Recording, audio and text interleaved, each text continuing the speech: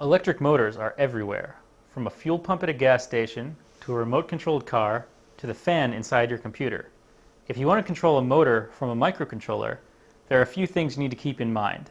Let's go over the basics of DC motors, including back EMF, resistive, and inductive effects, and see how those affect the design of a motor control circuit. If we have a motor, put a voltage across it, the motor will spin. But if we put a switch in series with the motor, we'll only be applying power when the switch is closed. So things get interesting once we let the microcontroller control the switch. Let's think about what the technical requirements are for the switch. In order to get there, let's take a quick look at the motor, which is just a generic brush DC motor we bought. Here's a quick look at another motor disassembled. And you can see the contacts, the brushes, the rotor, and the coils, and you can see the permanent magnets inside the casing. Here are a few experiments and observations that you should really try for yourself. Observation number 1. When I spin it by hand, I get a voltage. Guess what? This is how a generator works. This voltage is called the back EMF, and it's proportional to the speed. If you remember back to a physics class, this voltage comes about because the permanent magnets in the motor are moving with respect to the motor coils. Number 2. We can even attach an LED here and spin it and see that we can light it up. Number 3. Now, you can see when I spin it, it keeps spinning for a second or two, even after my finger disconnects from the gear, just because of inertia. Number 4. But now, if I put a wire between the two motor terminals, shorting it out, and now I try spinning it, it's actually harder to turn, and also doesn't spin freely anymore. This might be hard to see in the video, but if you've never tried this before, give it a shot. You'll be surprised how much different the little wire makes. Number 5. We can measure the resistance of the coils. We get about 9 ohms. A little trick we can do is to just measure the resistance of the multimeter leads and subtract that from our earlier measurement. Number 6. We can take our full-size multimeter, put it on the 10 amp max current measuring mode, and wire it in series with the motor. You might think that we take the 9 volts of the power supply and divide by 9 ohms of the motor resistance and get about an amp, but when we actually measure it, we get a much smaller current, only about 0.06 amps when the motor is running with no load. That's because of the back EMF we talked about earlier, which means that as the motor spins faster, there's actually a voltage drop due to the electromagnetic and mechanical work being done, so there's less current drawn from the power supply.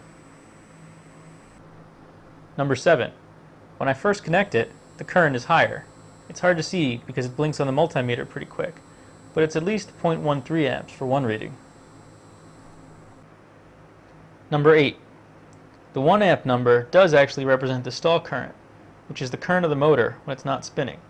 If I actually prevent it from spinning with my hand, connect the power supply, you'll see I do get up to about 0.8 amps. This is still less than the 1 amp, but that's because the power supply is starting to limit the current now. Only try this for a few seconds because you don't want the motor to overheat. Also, only do it with a small motor like this where you aren't going to hurt yourself and where it's not mechanically hooked up to anything else. And finally, number 9. When I touch the wires together, I get a small spark. Might be tough to see on the video, but it's there. Even a small spark means big voltages, hundreds or thousands of volts. So with those 9 observations, we can now try to build a simple electrical model of the motor. First, we've got a voltage source. This represents the back EMF and is proportional to the speed. Then we have a resistor. This represents the resistance of the wires inside the motor. And finally, we have an inductor. This represents the energy stored in the magnetic field, and that's the reason for the spark. This model actually explains all the 9 observations, and now that we have this model, we can take it and figure out how to switch this motor on and off.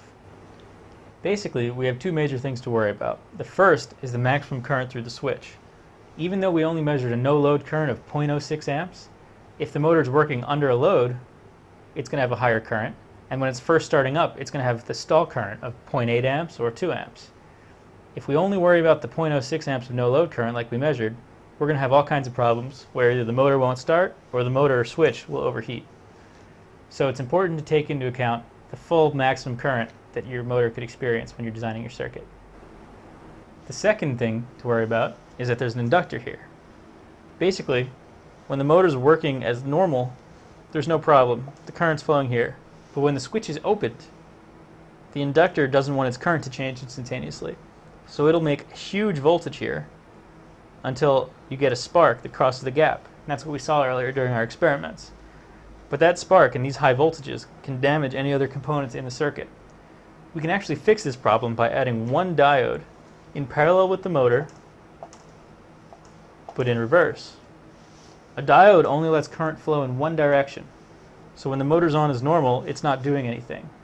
But when this switch is opened and this voltage starts to rise, this diode will start to turn on and will allow current to flow in this loop. This prevents the voltage from getting dangerously high and protects your components down here. This diode is called a flyback diode in this configuration, and this is an important part of driving any inductive load.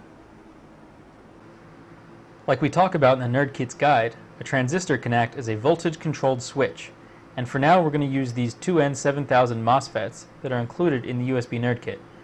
Relays can also be used to control motors, but they have some advantages and disadvantages of their own, and we'll have to cover those in a later video. When we put 5 volts on the gate of the 2N7000, we're basically choosing to operate along this curve, so we get a maximum current of about 3/4 of an amp.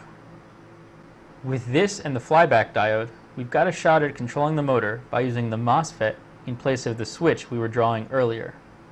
One more thing, we're going to add a resistor between the gate and ground. This is just for those occasional times when the microcontroller isn't driving this pin, like when we're in programming mode and we want the motor to stay off.